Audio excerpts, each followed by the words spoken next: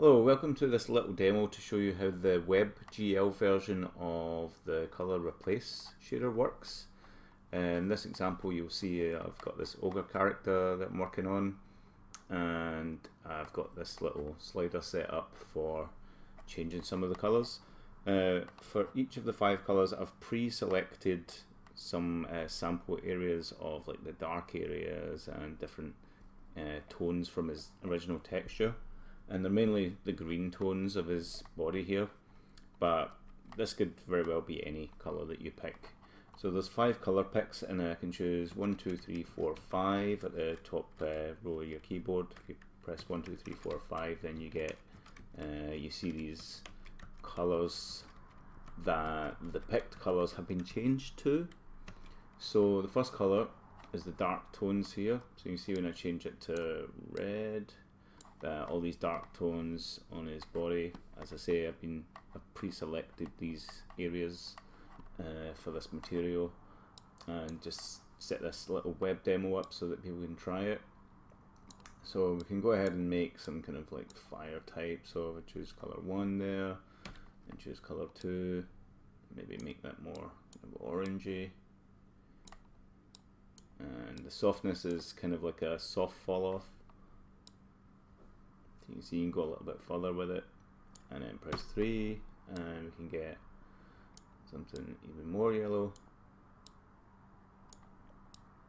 and increase that. Now with color 4, the alpha channel of that new color controls gloss, but only at the area that color picks. So you kind of have control of if you want that area to be wet. And the other cool thing is if you change the replace effect level down so that it gets all the original colors back, you can actually use that to control like the gloss. And you could do that in the actual materials. You could pick an area that you want to be glossy, and then you can make it like become wet. So that could work for like a rain effect if it's been raining it, and you could eventually make, you know, clothes dry, something like that. So that's color 4. Color 5 does a different thing. It controls metalness wherever color 5 is. So in this case it's the higher tones. So if I change that to, let me just bring that back up so I can see it. Change that to like a different color, maybe like bright yellow, and increase the softness there. And now I can increase the metalness of that area. You can see it almost looks quite goldish. Maybe too much for gold. Gold's kind of a dark brown at its root level. So there you go, you've got this shiny gold upper colour. You can increase the range of that with the softness here. And press 4. I can do like a glossiness on that. Yeah, I can increase the range there. And then the other 3 colours, they would make use of the textures, gloss and metalness. So really color 4 and color 5, they're just extra gloss on top of it, so they're getting added to the original gloss and metalness of the texture you feed into the material, and then they get clamped off so they don't get too high. And yeah, so you got full control of this. And it means it's fairly easy to make like a little statue version of your characters. You could take the original character, pick some of the colours you want, and then you can make a little gold version if you wanted. So that's pretty much it. I'm going to go ahead and make a different type of effect. So I'm just going to turn all the colours to black. Right, everything down. Color 3, I'm going to turn everything down. 4, including the extra gloss, and 5, and that green down. So there you can see also the nails here are protected, so they're not affected by any change I make, because I've created a mask slot, so you can paint white where you want the effect to happen on your character, and black where you want to protect it. I think that's right, yeah. So white will let it go through and black won't. So you can see I've protected the nails here, and I've protected the teeth somewhat to some degree. Yeah, just not on the feet, just on the hands, and I've also protected the eyes there, so they're not getting affected by it. That's quite a scary look actually. So I can take colour, you know, the first colour that I've picked the darker shades. I can actually make this white.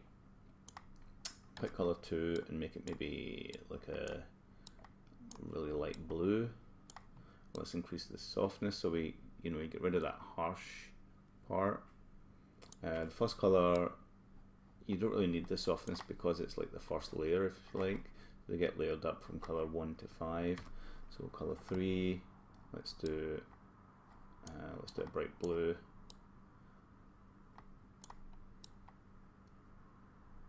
Okay, colour 4. Again, I'll just do a bluish, soften that a bit. And then colour 5. Yeah, I'll just make it a little bit soft, maybe metallic to make it darker.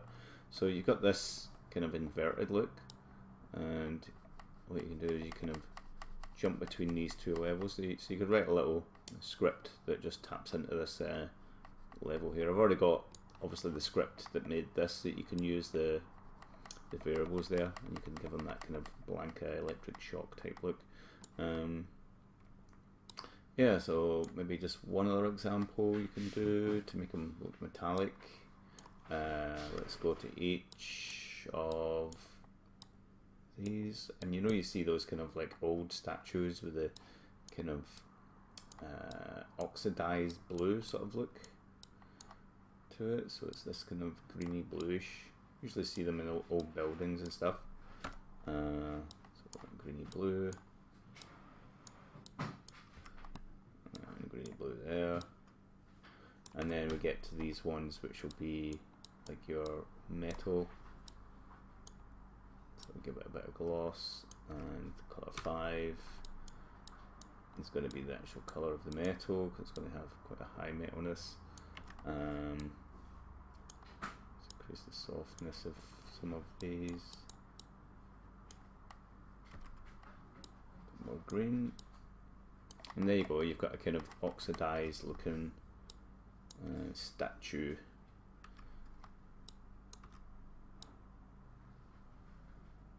Like so. Choose that a little bit darker.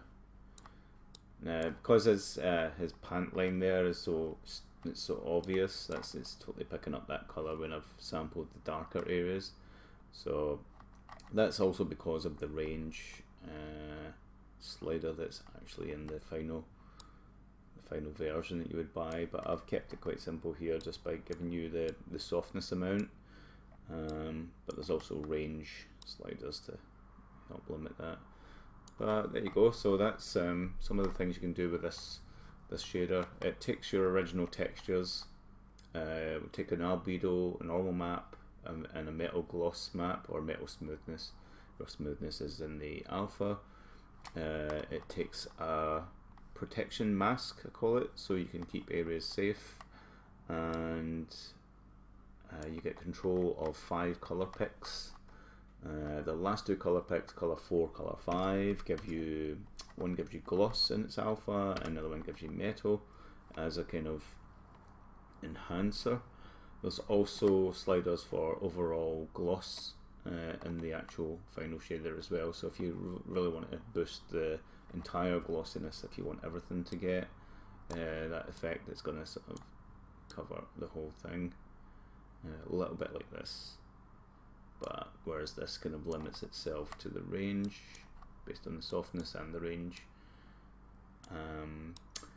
Check out the other videos from the asset store page where this belongs, and yeah, hope you like this shader. Thanks for watching. Bye now.